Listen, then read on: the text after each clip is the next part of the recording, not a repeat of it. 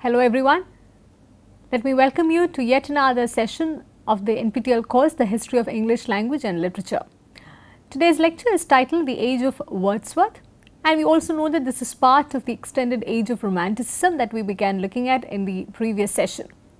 In the previous session, we also noted that there were multiple influences that led to this emergence of Romanticism, which also began to manifest itself from the end of the 18th century onwards. In that sense, the 18th century also gets figured and represented as the age of transition. If we try to recall the context and conditions that made possible the emergence of Romanticism, the French Revolution is of supreme importance. We also notice that the Romantic age gets designated as the age of revolutions, and some of the details of this we have already taken a look at in the previous session. Apart from this, there were also other major socio-political events which were influencing this foundational period of Romanticism. We notice that England was witnessing a rapid change in the form of industrialization as well. So, we find the economy and the general temperament of the nation changing itself from that of an agricultural nation to that of an industrial nation.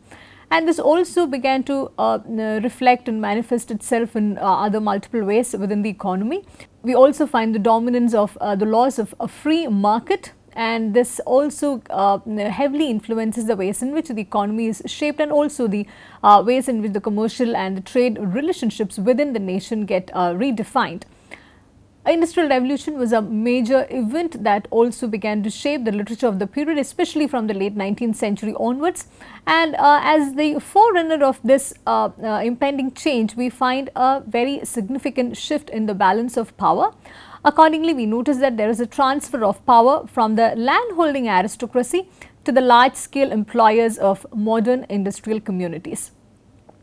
This emergence of the modern industrial communities was not free from the other kinds of socio-cultural repercussions, and this also forms the basis and the major theme of most of the works of the late 19th century. The other major repercussion or the consequence was the transition from rural farm labourers to urban industrial labourers. So, we also find that apart from this major fundamental transition from being the center of a rural economy towards the center of an urban economy, beyond that there is a way in which it also affects the lifestyle of the people, and also there is a way in which industries begin to dominate rather than the rustic agricultural setting. Continuing to look at the major contexts and conditions, we also take a look at the major milestones in the beginning of the Romantic age.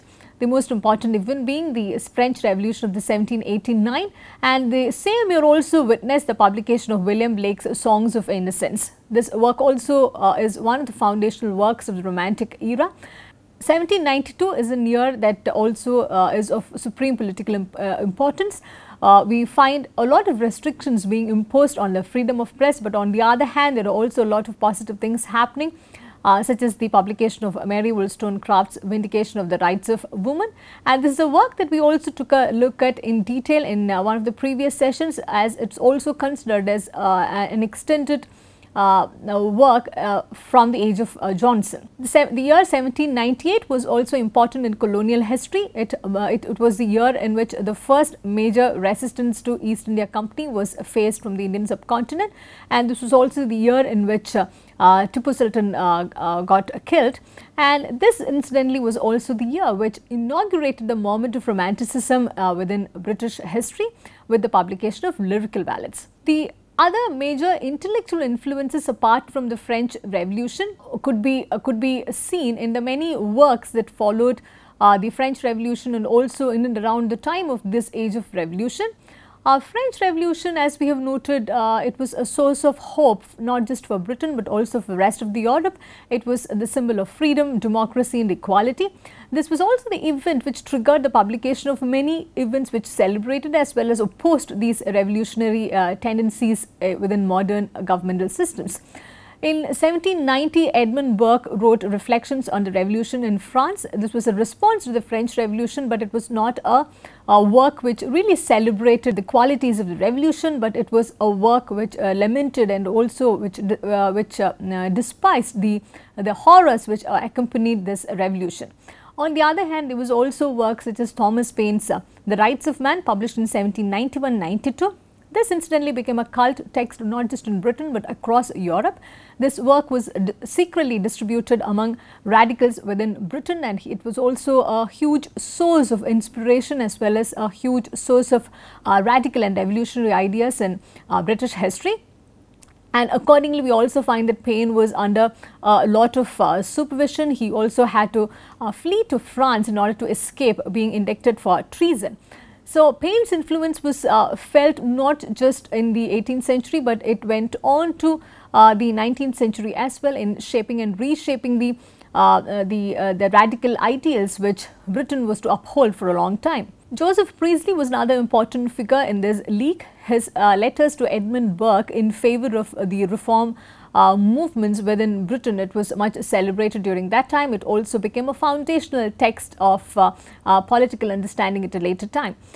William Godwin's publication Political Justice in 1793 was of supreme importance. It also introduced the notion of enlightened self-interest to the British citizens for the first time. It also became an influential and foundational philosophical text for the rest of Europe. In 1776, Jeremy Bentham's Fragment of Government was published, but however, we find a lasting influence of this only in the Romantic period, because it was the time when the British people in general were more prepared to accept the revolutionary theses which were proposed by Jeremy Bentham. Bentham also went on to become an influence not just in Britain but also across the various nations of Europe. If we come to look at the literature of the Romantic period, which also is the focus of our lecture, we notice that this period was dominated by four major genres, namely poetry, non-fiction, fiction and drama. Poetry incidentally is the most representative genre of this period, and we also find the Romantic age majorly being connected with the British poetry of these times. There was also significant production in terms of non-fiction, such as the essays of Lamb and Hazlitt, which were hugely popular not just during those times but also in the later times. And in terms of fiction, this was the period which began to witness a mature kind of writing, especially with the writings of Jane Austen and Walter Scott, which were not just literary artifacts but were also hugely popular and read across Europe.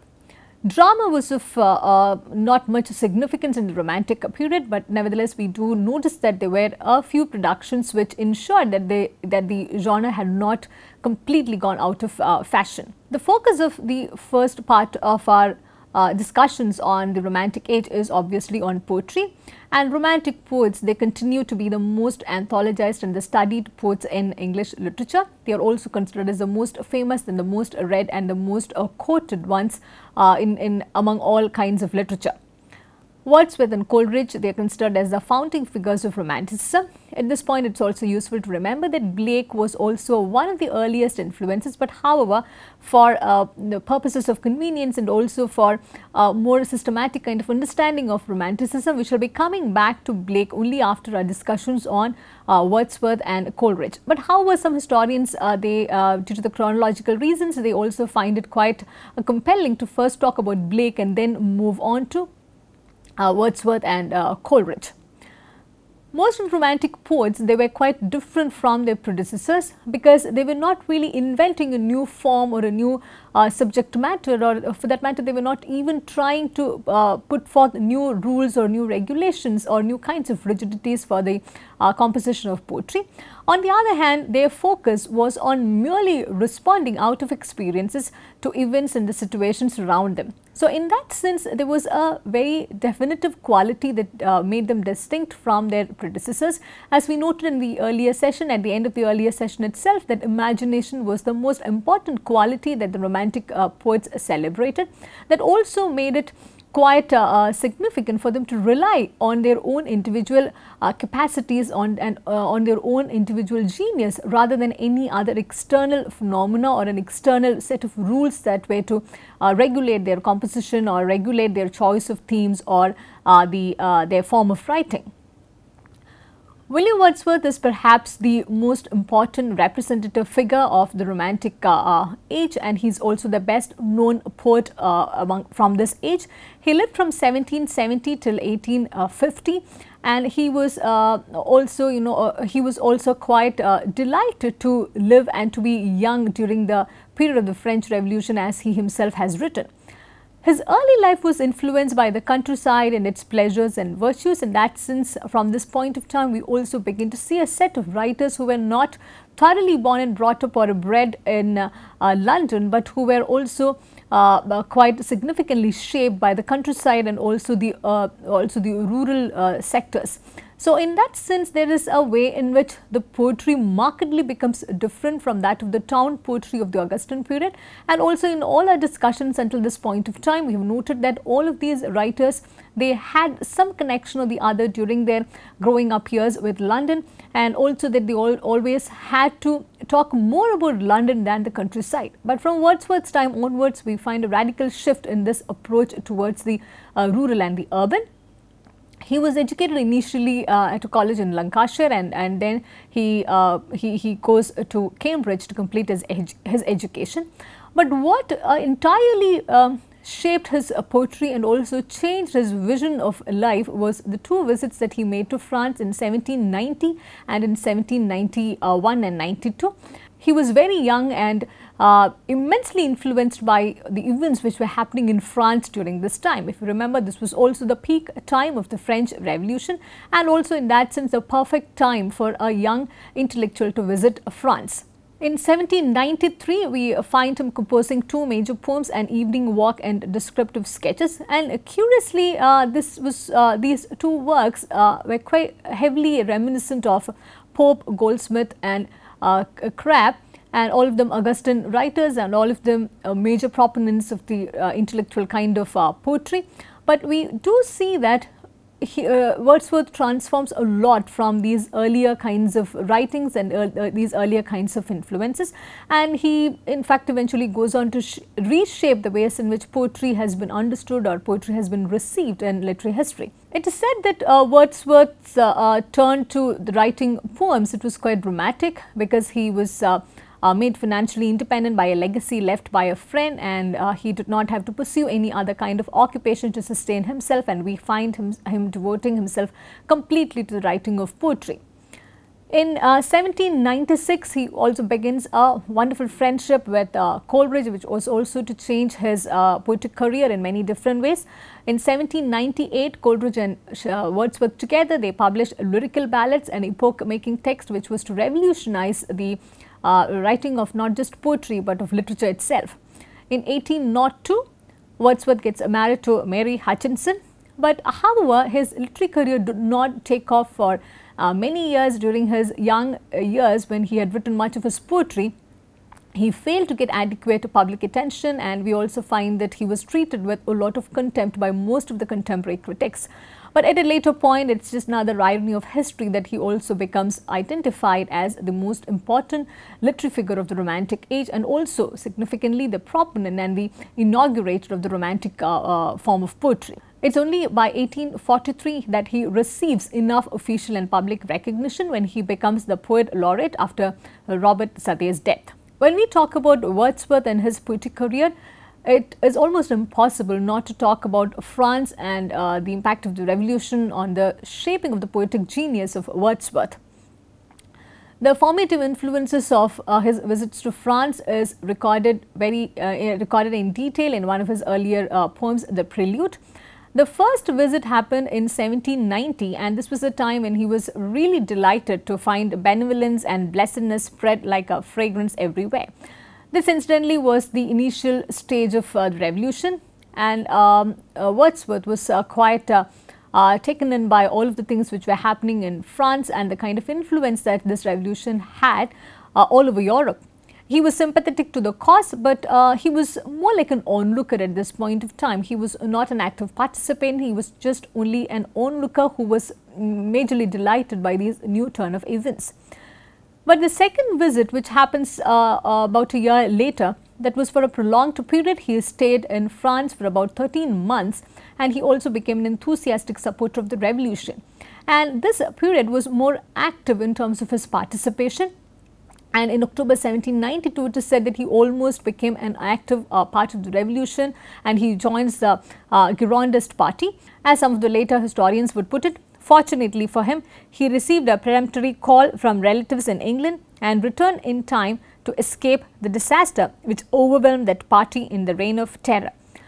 Had he not come back, the history of English literature and the history of the Romantic poetry would have been totally different, because we all know what kind of unfortunate turn of events followed the reign of terror in France. In 1792 itself, Wordsworth returns to England. He comes back to London, and he is faced with a lot of in 1792, Wordsworth returns to England, and he is quite surprised to know that the intellectual ambience in London is dominated by conservative opinion against the revolution. And in fact, during this time, he also thinks it's the onus is upon him to defend the revolution, because he was an eyewitness, because he was almost a part of it when he was in France, and he even writes an open letter of defense to the Bishop of Llandaff, and also thereby he becomes an open supporter of the revolution during this time, and this support was quite genuine as well. But however, certain other events that followed it began to shake the enthusiasm and the faith that Wordsworth had on the success and the impact of the revolution. Initially, it was the event. Initially, the event was the war between France and England, where he had to choose between his nationalist loyalties and also his enthusiasm with the revolution. But the reign of terror ensured that he had no sympathies left for the revolution anymore, and his entire faith in this movement was thoroughly shaken. In fact, Wordsworth was not alone in being shaken by this unfortunate turn of events that French Revolution was to take. There were many others who were quite disillusioned by the ways in which the revolution proved quite a failure by becoming a bloody war for the clamoring of power. Hudson talks about this transition that Wordsworth had to undergo in a very interesting way. He notes, it revived for a moment on the fall of Robespierre, only to be destroyed forever by the rise of Napoleon and the events which followed. So, this reaction to this disappointment with the revolution affected Wordsworth in many ways, and first of all, it forced him to break away from France forever. This rupture with France was to affect his poetic genius and also his personality in multiple ways, because if you remember, as a young person he had visited France, and he was the one who wrote that it was quite a heaven to be young during that time.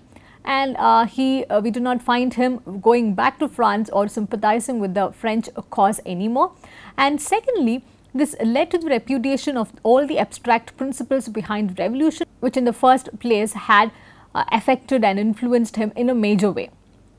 And thirdly, we find a complete recantation of all of Wordsworth's youthful and progressive ideas. So, in that sense, we find this unfortunate turn of events of the revolution affecting the overall personality of Wordsworth, and also we find him moving back from the progressiveness that he professed through his poetry and through his personality in the beginning. So, at a later point, we will also take a look at how many of the other supporters of the revolution and also the supporters and the ones who were inspired by Wordsworth were quite let down by this kind of backtracking that they thought Wordsworth had done. But Wordsworth did have his own kind of rationale for this backtracking. He also felt that the revolution had betrayed him in many ways, though he had immense faith in the revolution. So, Wordsworth's transition from an adherent of the revolution to an extreme conservative also marks his poetic career in a very distinctive way. We find his poetry and his subject matter and the treatment of the themes changing in many different ways across his poetic career. But nevertheless, though he ceased to be a supporter of the revolution in an overt way, the ideals which influenced him in the first place, it remained with him forever. So much so that it was to shape the future of British poetry in a way that it was to stay forever. And this influence found its supreme manifestation in the publication The Lyrical Ballads, which as we have already noted was an epoch-making book in the history of British literature. This work opened a new chapter in the history of English poetry, and it was also in contemporary terms could be considered as the punk moment in English poetry. This was a work which also marked the full development of both Romanticism and Naturalism, the tendencies of which the English poetry began to exhibit from the end of the 18th century onwards. In Lyrical Ballads was a collection of a set of poems by Coleridge and Wordsworth. Incidentally, only Coleridge, one poem is part of this work, which is a naturalist work, The Ancient Mariner, and a number of Wordsworth's poems such as Goody Blake, The Thorn, The Idiot Boy are all part of this work, Lyrical Ballads.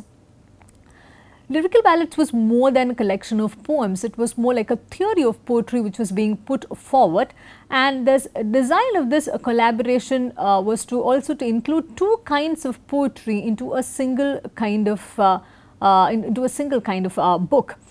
Firstly, this kind of poetry it focused on the incidents and agents who were at least in part supernatural. So, in that sense, there is an element of medieval interest coming in. There is a revival of the Middle Ages, and also a certain sense of the magicality of the earlier times coming back into poetry and in literature. And secondly, the subjects were to be chosen from ordinary life, and this was also a very significant transition and a new kind of tendency which was getting infused into the literature of the times, because until then one had to always rely on either the great lives of the people who lived earlier, or on something more larger than life, something as commonplace as ordinary life or real life was never a major subject matter of poetry. So, this work in that sense was quite revolutionary in the sense that it could bring in two kinds of things together. One, the supernatural and the magical elements of the past, and secondly, all the subject matter which could also be part of the ordinary life. As the preface written to Lyrical Ballads, it is in fact one of the foundational texts of literary criticism as well, in that both of them they have also laid out certain principles that they firmly believed in, and also they thought it should become part of poetry and literature. And this, it's useful to remember, that was also an extension of the revolutionary ideals and the radical principles that Wordsworth believed in. They together they went on to write in the preface. The principal object then proposed in these poems was to choose incidents and situations from common life and to relate or describe them throughout in a selection of the language really used by men, and at the same time to throw over them a certain colouring of imagination whereby ordinary things should be presented to the mind in an unusual aspect. So, here we find a few things being highlighted, the most important one being imagination, and also we can identify three major strains of thought emerging from this. First of all, Wordsworth's choice of subject, which he believed should be from common life and also from humble rustic life. Secondly, he advocated the treatment of themes in an appropriate language which was closer to real life and the language as it is used by common people in real actual life. And thirdly, Wordsworth emphasizes the use of imagination in the poetic transformation of his materials. And this is also against a tendency to reflect any kind of writing in an absolutist or realist form. Here we find that imagination becomes a kind of a catalyst which in many ways transforms the real material that the poet encounters, and that transforms it into something more poetic, more visionary, and something more creative and interesting. So, based on these three principles, we find Wordsworth continues to write his poems, but how close his poetry was to real life, how close his poetic language to the language spoken by the common people, that is again a matter of debate which we shall come back to at a later point of time. But nevertheless, we find that Wordsworth's work was quite integral to and also part of the general democratic movement of his time. So, in that sense, despite of the ways in which he had denounced the radical and the revolutionary ideals, we find all of those ideals coming back together with a lot of spirit and fervour into his poetical renderings. His writing trend in general was towards a simplification of life, which also became the more dominant form of expression in the coming decades. And certain other general principles which influenced his kind of writing was his sympathies, his belief in human nature, his assertion of natural manhood, the selection of homely materials for poetic purposes, etc. And overall, we can find that his work was an extension of the radical tendencies of the revolutionary age that the 18th and the 19th century was. The major works of William Wordsworth include the lines written about Tintin Abbey, the Ode on the Intimations of Immortality, and the Excursion. He is generally considered as the greatest poet of the country and of natural life, so much so that William Henry Hudson remarks about him that he was the keenest eyed of all modern poets for what is deeply essential in nature. As we begin to wrap up today's session, let's also leave in anticipation of the other poets who are to follow, mainly Coleridge, Blake and the other minor poets of the Romantic period. We shall also be undertaking a comparison between the works of Wordsworth and also how it influenced the writings of the other major poets of this time. So, with this we come to the end of today's session. Thank you for listening and look forward to seeing you in the next session.